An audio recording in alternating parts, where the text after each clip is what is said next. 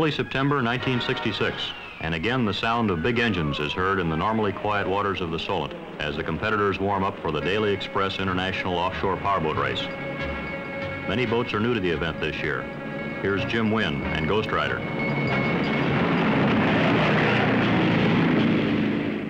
News of the World, an all-British diesel entry for Peter Twiss. Flying Fish, with 1,375 horsepower, the most powerful of all. Merrick Lewis, second last year, is to drive Thunderbolt. There are many old friends, too. Tramontana. Peter and Jane Hicks and Seven Dials. Lady Violet Aitken and Ultraviolet. And Steve Macy's Spirit of Ecstasy. As usual, the week before is one of frenzied activity, with most of the boats in various states of undress. There are new engines for Thunderbolt and Thunderbird. One exception is Surf Fury. She's ready for the race, and there's time for Charles Gardner, bearded this year, to chat with Peter Twiss. Peter's own mount is having troubles, mainly with the mountings for her 4 heavy Foden diesels. People are saying that she isn't as fast as she should be. There's trouble, too, for Jackie S., Dr. Savundra's old boat. A writ has to be removed before her new owner can take her out of Southampton water. The rules this year require all boats to be maneuverable on one engine, so many of them have detachable rudders to please the scrutineers. Don Shedd in Delta 28 is considered a hot favorite. His boat, designed in Italy and built in Cowes, is thought by many to be lethal, with its 1,200 horses packed into only 28 feet of hull. There are handling problems at full throttle, they say, and Shedd dare not use his maximum. With 3 days to go, Big Moose, all 44 feet of her, isn't even finished building, and the night shift is fighting the clock. Her engines are still in plastic. How they'll get run in, nobody knows. Flying Fish, built originally for Emile Savundra, is entered by her builders, Vospers. She's of aluminum construction and rumored to be a good boat in rough weather. A Japanese expert from Mitsubishi advised on stressing the hull. She will be driven by Mike Trimming. And then, of course, there's Ghost Rider. Jim Wynn is tied for second in the World Drivers' Championships. Ghost Rider is the only British-built boat ever to win the Miami-Nassau race, and her twin Daytonas are said to push her along at 75 miles an hour. On the day before the race, the scrutineering. Already there are grave doubts about the weather. Rumor has it that the long drag to Torquay will have to be canceled, and that a shortened course in the Solent will be substituted. Sir Max Aiken's Vivacity comes in. His diesel record holder, Merry-Go-Round, was dropped during unloading in America. Lady Violet is one of the 2 women drivers. The other is Jane Hicks. Trident once belonged to Don Shedd. There's Keith Schellenberg's Thunderstreak, and Thunder Fish, owned by Albert Figgins. Commander Petroni, tied for second in the World Championships, is to drive Thunderbird. Where's your own boat? The Delta Blue, after the race in Cannes, had some trouble with the turbines, and Merrick Lewis very kindly put at my disposal Thunderbird, so I'm driving that. You hope that this will make you first in the championship? Oh, no, I don't think so, but it's fun to try. A very sporting gesture, because Merrick Lewis is himself leader of the championship. He'll be driving Thunderbolt, the boat which won him the Viareggio and Cyprus events. There's a splendid mascot for Jackie S., now under the ownership of John Robinson. Let's hope it brings him the luck the boat deserves. The next in is News of the World. A lot of last-minute work has been done, and Peter Twiss, once holder of the world's airspeed record, seems happy enough. Just before lunch, Flying Fish comes in. Nobody really knows a great deal about her except her builders and Mike Trimming. What's she like? Well, we're very happy with it at the moment. The engines are running very well. We just hope the weather sticks up, that's all. It's a very good rough weather boat. We've had it out several times in the rough, and we're very pleased with her. Delta 28 is also in. Is it right that you have handling problems at high speed, Don? Yes, I think she's absolutely right in that we now find that the engines are giving more power than the boat was originally designed for. It was designed assuming we'd only have 400 horsepower per engine. We now find we've got 600, so we're embarrassed at the topper end. There are no big dramas at the scrutineering, and the drivers do their paperwork, and very charming some of it is, too. Still, the anxiety about the weather persists. Will the race be run, and over what course? Will the boats be able to produce their rated speeds? We asked Jimmy Gardner of Surf Fury. I think the weather's going to prevent that. I think it's going to be a rough race, and whether we get down to Torquay or whether they're going to have the inside course, we just have to wait and see. Is the opposition really stiff? Oh, there are about 5 boats. I think we're all roughly the same speed, and I think there's going to be some broken machinery before we get the other end. And here's Ghost Rider, owned by Hugh Doyle, to be driven by Jim Wynn. All that remains is to fuel up, attend the briefing, and find out what the Met men say. In the event, no decision is reached, and it all depends on what the morning brings. But the 2 Braves are there, Borderer and Swordsman, to patrol the race, if it ever starts.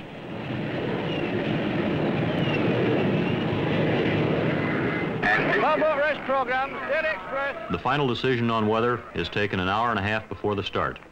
It is to run the full course with its small loop at the eastward end of the Solent.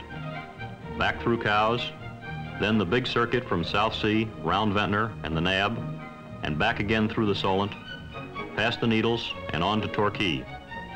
A force 3 southwesterly is already blowing, and with the tag end of Hurricane Faith promised around Lime Bay, the competitors have been warned. Get there as quickly as you can, the quicker the better. And that's the news as the 10-minute gun is fired. In 6 years, this race has become the most coveted event in the whole powerboat calendar. Every year, the number of spectators grows. 5 minutes to go now, and already the boats are formed up alongside Brave Swordsman, jockeying for positions for the rolling start at the squadron line.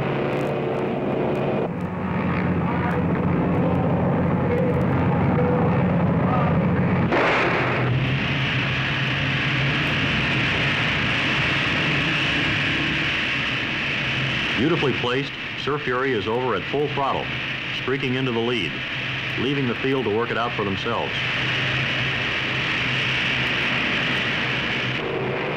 Leaving a frothy white cauldron of water behind, the others give chase. In the sheltered Solent, the power-to-weight ratio of Delta 28 soon breaks down Surf Fury's lead. Behind is Flying Fish, leading Jackie S., Tramontana, and Petroni's Thunderbird. Out front, it's Top Revs, and Shed is on the way up. As they come to the first turn, Delta 28 seems well ahead of Surf Fury, and the others are far away.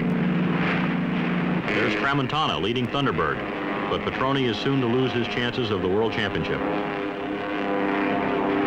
Wynn in Ghost Rider has been in trouble right from the start. A spark plug is fouled, and there are only 15 of his 16 pots at work.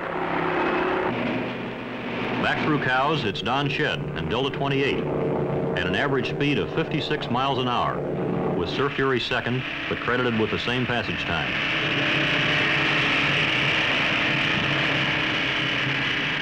Then Merrick Lewis in Thunderbolt, 1 minute down. Mike Trimming in Flying Fish is just ahead of Peter Twiss and News of the World.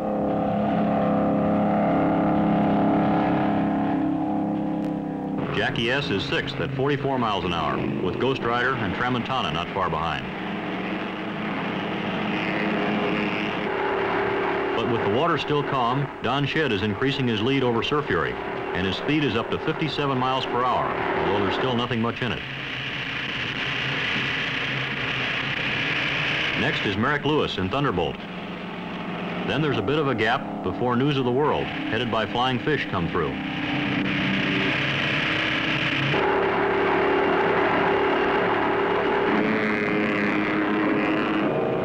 That's the position at the South Sea turn.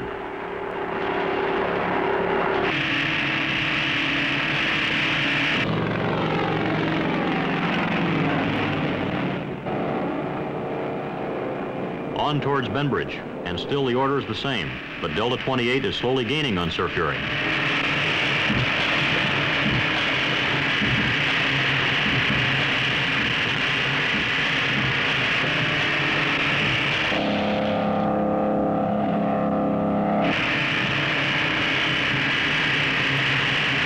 The Benbridge Buoy, and it's possible to compare the riding of the two boats in the same water.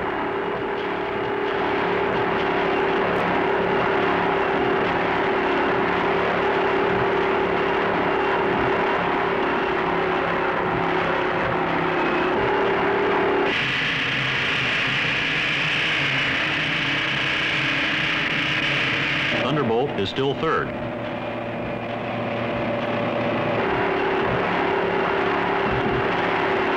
What nobody outside knew was that Don Shedd had lost one of the hoses on the water ballast pump, which made stability hard to come by. That and the tremendous torque from his 1,200 horsepower twin Daytonas give the boat a spinning motion.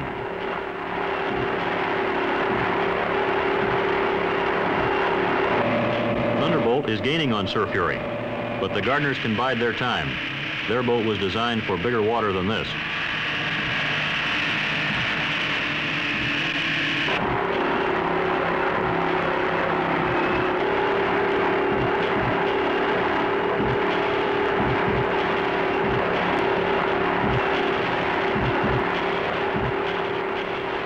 But Don Shedd is still the leader.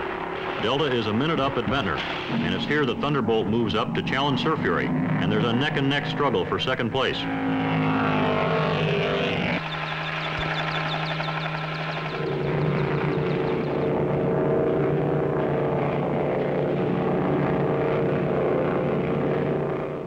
But the effort of chasing Delta is too much, and a lost prop ends the Merrick Lewis challenge almost before it has begun.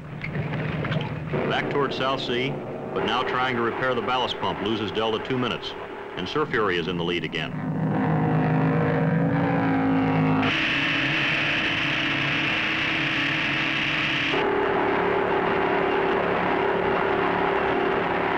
News of the World is 5th. Tramontana, 6th. Jackie S, 9th. And into Cowes limps Petroni with his now single-engined Thunderbird.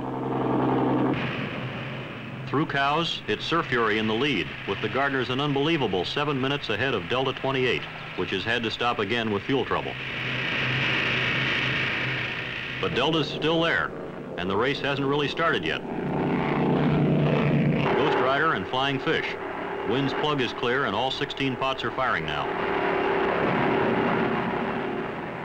Making all the experts into liars, the boat with a reported top speed of 40 miles per hour, News of the World, comes through next at an average of 46. Then Tramontana, but in trouble with no oil pressure on one of the Jaguars.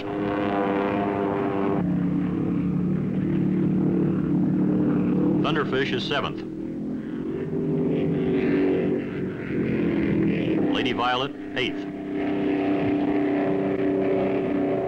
Jackie S, 9th. Spirit of Ecstasy, just ahead of G, is 11th, already 38 minutes behind Sir Fury. That's the sort of race it is. Sir Fury, designed by Sonny Levy and built by suitors of Cowes, is making hay while the sun shines and the wind doesn't blow too hard. Dum Dum is in 26th place. Espoir, 28th. The Needles now, and the weather is still not as bad as expected, but the signs are there.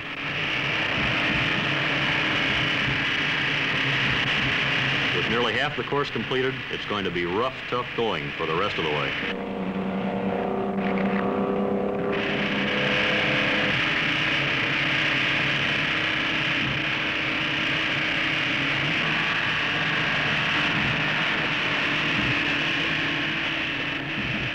Already the Gardners are nearly 11 minutes ahead of the rest of the field, and there's only the Navy for company on the way across to Bournemouth.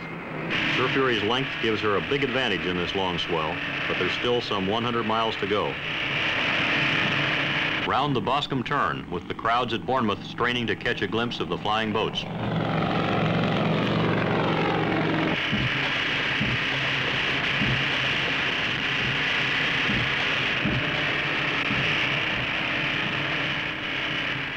Still 11 minutes behind are the next contenders. Don Shedd hanging on to second place from Flying Fish with Ghost Rider 4th.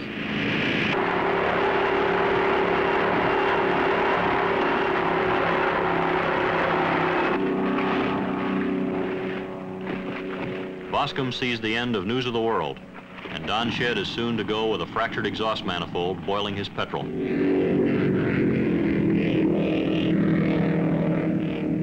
Treacherous overfalls off Swanage and St. Albans Head tell the drivers that the party's over.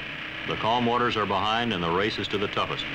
At this moment, that's Sir Fury by a long, long way. Her average so far has been 52 miles an hour. but now the speed begins to drop as the heavy water is encountered.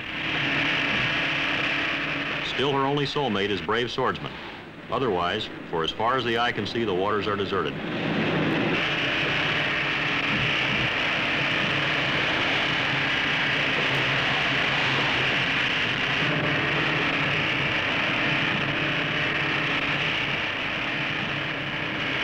The great rolling swell is taking a hand now.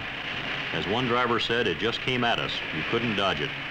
Sir Fury twists and turns as the waters take her, but she is riding beautifully, although the pounding must surely tell.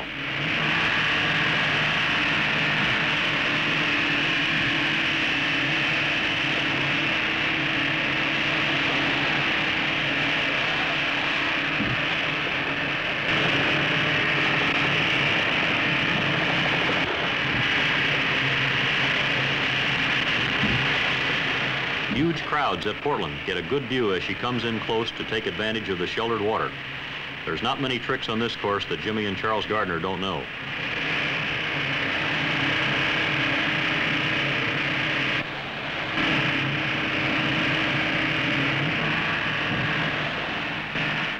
Out into Lime Bay with its 45 nautical miles of unprotected water.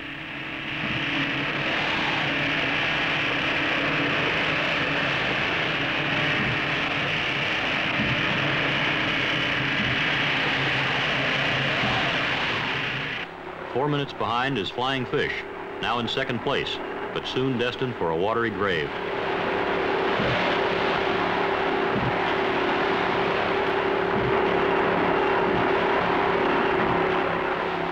But there are no troubles now, as young Mike Trimming puts her nose forward, holding off the challenge of Ghost Rider, bucking madly and unable to fill her forward ballast tanks. But that isn't all. Wynn's co-driver is lying aft, both ankles broken. Wynn thought Flying Fish was leading. He didn't realize Sir Fury was ahead. Fifth is Thunderfish. Sixth, Spirit of Ecstasy, 51 minutes behind. Seventh, Lady Violet Aiken. Ninth, Seven Dials, Peter and Jane Hicks. 10th, G. Broad Jumper, 11th. But ahead, Sir Fury is chugging home. An engine mounting gone and a crankcase smashed. Flying Fish, too, is in the last moments of her race. This is just before an obstacle split her hull wide open. Now there's Wynn and only Wynn. With Shed out, the nearest competitor is 38 minutes behind. But can Bob Sherbert stand the pounding? Can Ghost Rider stay together? Wynn, not knowing where the other boats are, thanks his lucky stars that he had her built more strongly than is usually the case and hammers on.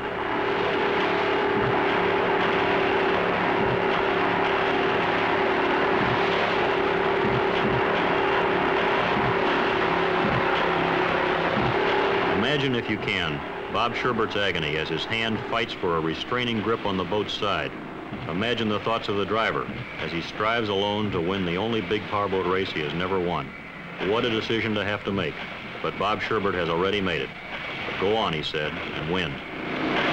In second place now is Steve Macy, the man who has entered every race, finished all of them, and never come higher than ninth.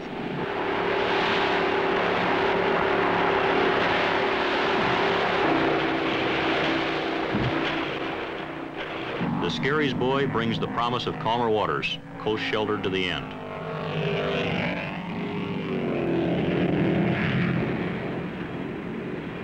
"36 minutes separate him from Macy in the Spirit of Ecstasy, but Wynn doesn't know this now.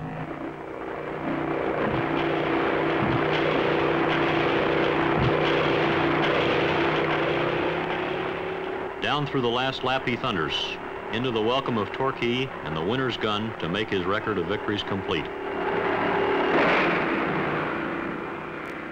But there's no big throttling back, no quiet glide into the winner's berth. Ghost Rider comes in a great wide power sweep to get the faithful Bob Sherbert to a hospital as quickly as possible.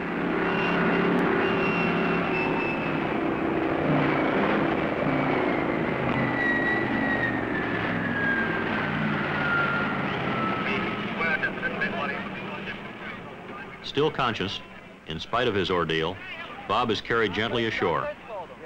Taken unawares, he had been caught with legs stiff as Ghost Rider hammered down. Such are the dangers and the thrills of powerboat racing.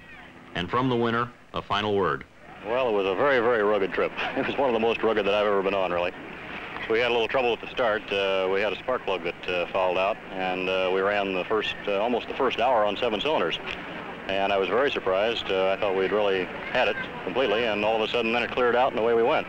By this time we were pretty well behind the leaders, and we caught flying fish at that point, and I couldn't see anyone ahead. I thought they were in the lead, so we slowed down and just stayed with them. But then it wasn't until in Lime Bay, when we passed Charles Gardner with Surf Fury broken down, that we realized that he'd been still further ahead, and we'd never seen him. What happened to Bob Sherbert? Well, we came down off a very big wave. It was just past Portland Bill in Lime Bay, and his leg twisted under him. I'm afraid it's broken. They've taken him to the hospital, and it looks like he has a broken leg. He was in a great deal of pain. He wedged himself down in the cockpit, sitting on the floor, and I immediately started to slow down, and he motioned me to keep going, and away we went. He's a tremendously game fellow. 1,000 pounds, the business class, 250 pounds, and the Agnetto.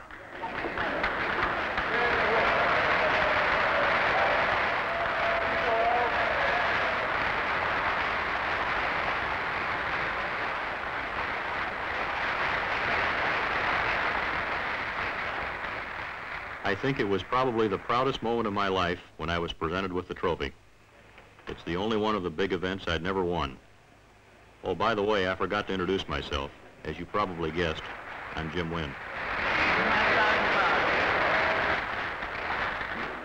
Let me say again that it's been probably the most thrilling moment of my life to be here for this race, and thank you one and all.